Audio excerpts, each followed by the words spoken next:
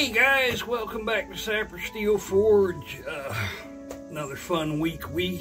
If you can't tell by all the sawdust all over me, we're doing some woodworking this week. We're gearing up for the Fall Festival. I'm wanting to have a vendor's booth at the Richfield Fall Festival this year. And so I'm trying to create a number of little wood projects, smaller blacksmithing projects. So I'll probably be doing some like bottle openers, some small knives. I'll do a few of the larger knives to show them, for display purposes. But I'm going to be trying to gear up to have some items for sale, and then of course I have cards out there where people can still order from the shop. Kind of took a break from the forge this week. Anyways, didn't have a lot of orders. Had one more come in, another ring knife. These things have been popular lately, so thanks to everybody that's ordered those. This one's going out to Germany, so that's really cool. And as you can see, this one's ready to go back into the fire and get heat treat, and then it'll be ready to go out the door, basically. So what we're going to do is just trying new things. Now, you can tell from the sawdust all over me, I've already been trying new things. I've already had one video of a complete failure that just, it didn't work. I tried to turn resin on the mini lathe, and boy, does that not work. I don't know why that doesn't work. Maybe it's the resin. I haven't a clue. But it just kind of exploded, and then we had some wood failures, and so, yeah. But we got a nice piece of oak on there, a real good sized piece, and I'm going to make my first attempt at like a vase or a cup or something. I really don't have a whole great idea what I'm going into, because I've never tried to hollow something out. The closest I've done to that was the little ring thing, which was quite difficult. So, I don't know if it's just I lack the tools or lack the skill, or a combination thereof, which is the most likely. But, anyway, we're going to give it a try. So I got a piece of white oak on the lathe already. I had to turn it down just a little bit to make it fit. The tool rest couldn't fit underneath it, so I've got that done. So it's just a blank piece of wood now, and we're just going to go over there and get started and see what we can do.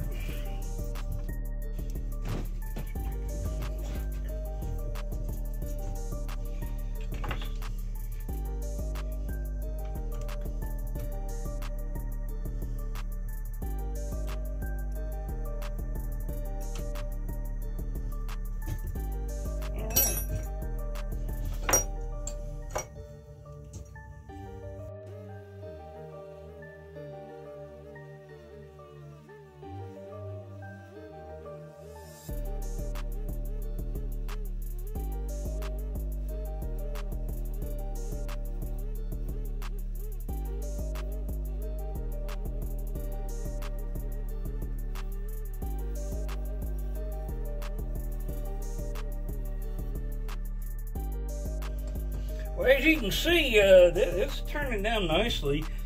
We just creating a little bit of a stem there, and we're just gonna come up, in theory, into like a wine glass. And I don't know if I'm gonna like try to turn a separate stem, or maybe I'll forge a stem and have a little bit of both. So that could be really cool too. Kind of showcase what all we're doing.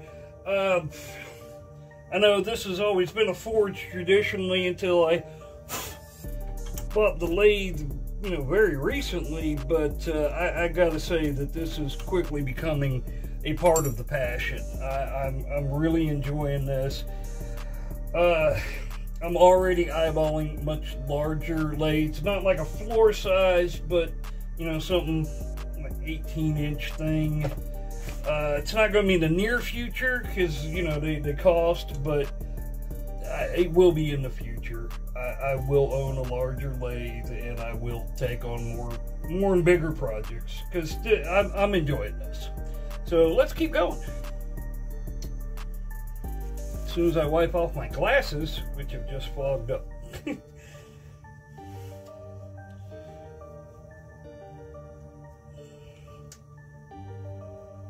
seen on YouTube one time, there's a blind guy who does this.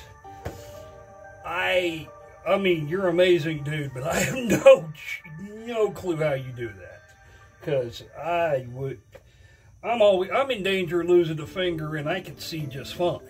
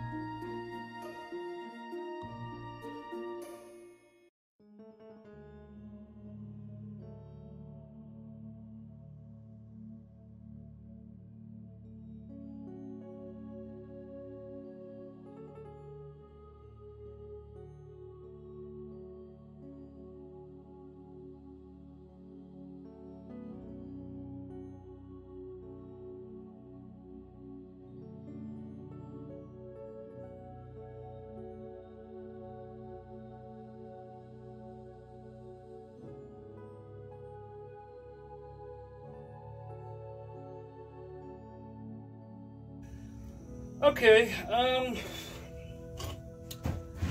here's the thing. It's not bad. I don't think I'm going to be able to hollow it out with this mini lathe because I don't think the chuck's strong enough to hold it. So, I'm going to have to use another method, which is a little bit scary because, boy, you can screw up something in a heartbeat. Or at least I can. But I think we're going to try to drill it out and hope for the best. Again, this could easily be a video of me failing. So, we're going to hope not, though.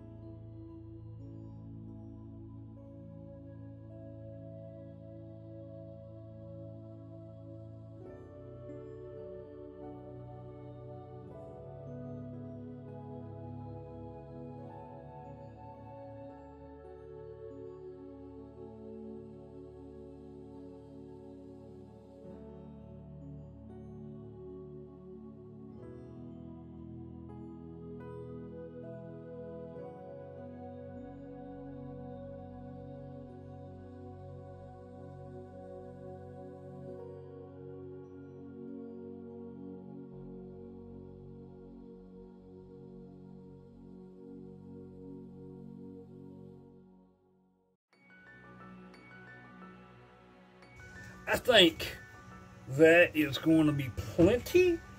I think we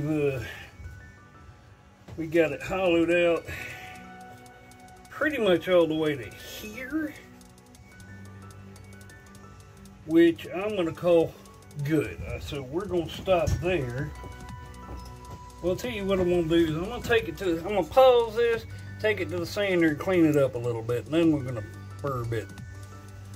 Okay, so we've just touched up a little bit so we don't look quite so rough, so I got an idea how much on the outside needs to come off, so I know how much I can take off on the inside to turn it into an interesting little cup. So, yeah, I said it ain't the world's prettiest, but if you think you can do better, remember it's only a fair test if you have my same tools and lack of skill. That'll rule out all you actual woodworkers, won't it?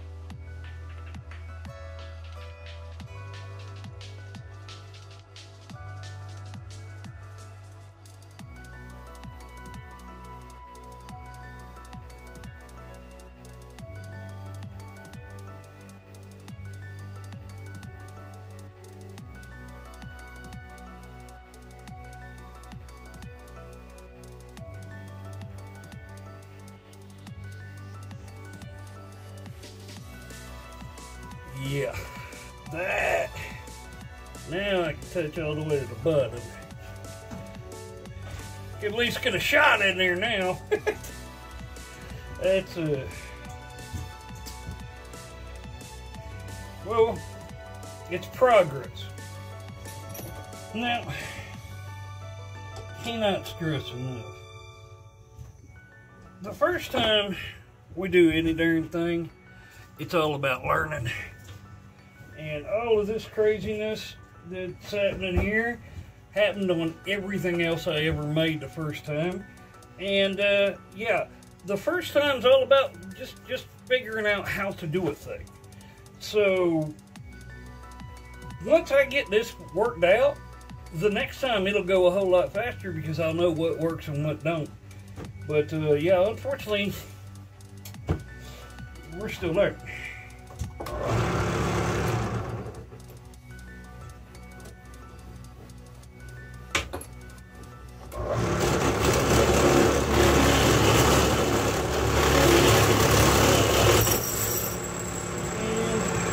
And that is just not working.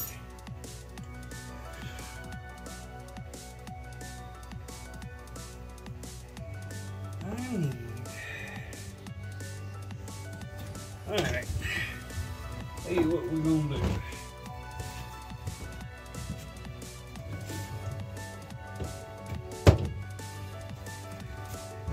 We're gonna get desperate and see if we can accomplish something with a Dremel tool. Oh man. Let's see. We're gonna get this figured out.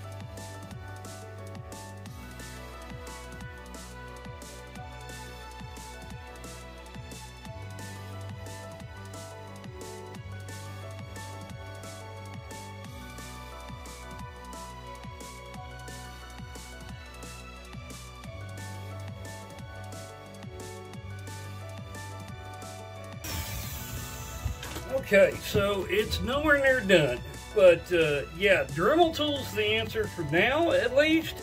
As you can see, that's coming along.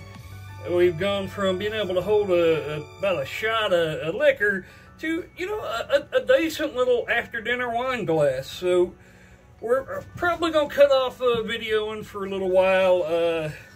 Just keep working on it, but then I'll show you all the finishing of it. Yeah, so this is working though. You know, got a lot to do. Maybe some videos on how to get the inside done better. I'd seen a lot on how to do it with the lathe, but unfortunately this little mini lathe just isn't up to that task, and that's fine. I'll get a bigger one in time as you know, skill progresses. But hey, that's getting pretty cool. Alright, quick update. It's coming along. It's starting to look pretty decent, actually. I think until I find a better way to do the insides of these, this will probably be a one-off project. I'll probably practice it a few more times, but I don't see this going on the shop until I can get the method down right, because while the Dremel tool is definitely working, this is taking a while to get, you know, that inside carved out. Probably run by Harbor Freight, see what I can't find. Maybe I need some more paddle bits anyways, get some bigger ones. Maybe another burr bit. I don't know what's up with that thing. Oh. Well, it's dull as heck. That's what's up with that thing. I've used it so much it's dull. So I guess I'll need to get another one of those. That'll probably speed things along for me. But yeah, we'll keep kicking, and I'll let y'all see it when we get it done. Hey guys, so it has been a long day. Got some more work done, but you know, I had to go to work, had to do a lot of stuff, and then I came back out here after work today I just wanted to get the cut part of it finished. The intention, by the time I got going, was I was going to forge a stem for it, so it'd be kind of a, you know, a mixture of the woodworking and the metalworking, and still try to keep my usual schedule for videos. Well, that's not happening. Frankly, it's almost 8 o'clock, and it is still in the mid-90s right now. The heat is unreal. The humidity, I believe, is some sort of a calculus problem. I can't even. It's so hot and miserable. But we were able. I did run into the town, and so we've got it. We've got our little rings. It sits nice in the hand all by itself. And I was able to hollow it out. I picked up some more paddle bits and then some drum sanders, and so I was able to really get it good.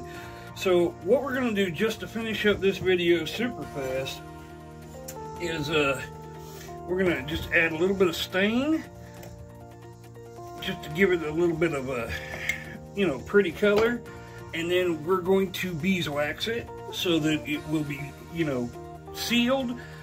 We definitely want to coat it with the beeswax and not any other wax, because we want it to be food safe. Now, what we can do, I probably won't, but you certainly can, in a situation like this, when you're wanting food safe stuff. A spray on or paint on shellac is fine. It is also food safe. Let's say if you mix the beeswax with the mineral oil, it's perfectly fine. It's what, you know, we use on like butcher blocks and whatnot. So there's nothing wrong with that. It's good and safe, because you don't want something coming in contact with your food that's food or drink that's gonna be toxic. So yeah, I don't know how the stains really hold up, you know, food wise. So you definitely want a layer of wax on there. Now this is the white oak that we took after the storm a while back. I've been making a few things out of it. I'm just kind of rambling right now, I realize, while I stain this thing. But yeah, it's got a beautiful pattern to it. We did have a small knot hole that poked through, but I just sealed it with some of the epoxy. Nothing wrong with the epoxy, that's perfectly fine. And I think on the inside, I'm just going to kind of stain it. We'll see, I might, yeah, I think I'll just stain the whole thing. I think I was going to maybe leave some of it natural, but yeah, we'll just finish it up. I said, this stuff is just soaking up that stain. And that's okay, because it brings out a lot of character in the oak, and who doesn't like some really nice dark oak stain, you know, that stain, it looks weathered, and you know, you put this with, and I'm still debating, but either it's going to be a steel or copper base. I'm leaning towards a steel, maybe something a little twisted or whatever, and you know, just give it a little something unique, and that's kind of what the idea is going to be. I'll make a few cups. If I get this down to being more efficient, I'll eventually put these on the shop so that everybody can order one. But right now, yeah, first one, it's working, but wow, yeah, that took me way too long. That's not a very efficient use of my time. You know, that happens. That's how we learn things. And yeah, the first knife I made, yeah, definitely not an efficient use of my time. But you know, 15 years later, pretty decent then. So yeah, that's it. It's nice and stained now. So figure out what I did with the beeswax. Here we go. And we're just going to give it a nice rub down with the beeswax, and that's going to be it for tonight. I did buy a polishing bit, or I don't know what else it might be called, but it goes in a drill. But it's a little polishing thing, like the barrel sanders. So to help to polish the inside of it once I get the beeswax in there. I may save that for tomorrow. No harm in letting the beeswax sit overnight, and just, it'll kind of dry and get a little like cloudy, but that'll clear right up with a bit of buffing, and then it'll be shiny and pretty. And you know, when you're polishing or waxing or putting the linseed oil on any wood, especially wood that's been sitting out for a bit, you know, want to use multiple layers anyhow, because you just don't know, you know, the wood starts drying, and you don't want the wood to get super dry. You don't want it to crack. This cup's pretty thin on the inside, especially up here at the rim, and so I don't want that drying out and cracking on me, because that would almost be tragic. So having a good layer of that wax with the mineral oil helps it to soak in there, and this is where, like, using the linseed oil helps as well, and it just soaks into that wood, which is temperatures really help with that, because this beeswax is almost less of a paste, and getting back down to a liquid at this point. It is so bleeding hot. Guys, if you're out here, I don't know what it's like up north right now, but if you're out here in the south and dealing with this stuff, you know, stay safe, drink a lot of water. Yeah, you know, you've been around, you know what to do. Just you know, be careful, guys. This heat's no joke. Every year people die needlessly from this stuff. Alright, so that's going to be it. Wow, It really does. It always amazes me. You see this just amazing patterns just come out. And I have no idea why that bit of it, see this is so dark, and this stuff was hit with the exact same stain, the same amount, and yet it's so light, and it's got so much grain and texture. We've got, you can see that this is the little tiny hole that popped out, and it's filled. This is a little knot hole that doesn't go anywhere, so it's not even a hole. It's actually solid there. I didn't dig down past that point.